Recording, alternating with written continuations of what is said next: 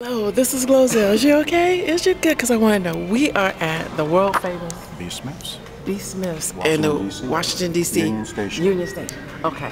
Hit it. Okay, well, I'd like to give a little history on Miss Barbara Smith and the venue you're in.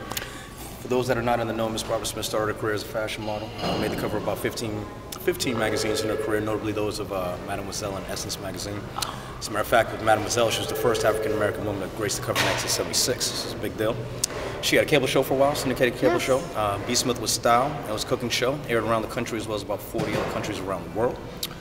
Currently, she's a spokesperson for a lot of products that you all use, Palmolive, Oxy, Pillsbury, Betty Crocker, Bed Bath & Beyond. She collaborated with them in 2001. A black woman? Indeed. Indeed. She must look way younger than what she is. She's a gorgeous woman. Gorgeous woman. Yes. Outside of this restaurant, she's got two other ones. She's got one in Sag Harbor, Long Island. Another one in Restaurant Row, New York City, Midtown.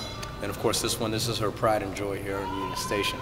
This was actually built 3 years after Union Station was built, primarily as a safe passageway for presidents to get in and out of the station safely without dealing with the general public. And they call this a presidential suite. Now you can see this with the presidential seals on the front and the back of the main dining room. See that? That's cool. It's beautiful. And now there's another set in the presidential signing room, which is right over here. Outside the White House, this is the only venue that has the official presidential seals. So Wow. Pretty big deal. This place, I mean, you see how opulent it is. This is housed the King and Queen of England back in 1939. Presidents Taft through Eisenhower had functions here.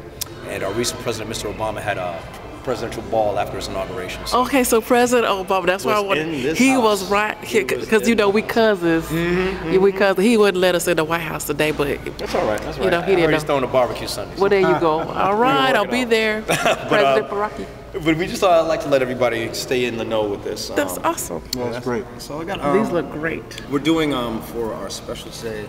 It's seared black cod, and it's in a bouillabaisse. It's got tomato, a little heavy cream, clam stock, Over now. as well as some bacon and shallots. It's very good. It's very flaky, very light. It's a good spring dish. Also, fried green tomatoes is definitely our signature appetizer. You can get those grilled. You don't always have to get them fried. They come with ricotta cheese and roasted pepper sauce. I'm a big fan of the spice wings. It's like my favorite thing. Spicy wings? Oh yeah. I might try those. They're really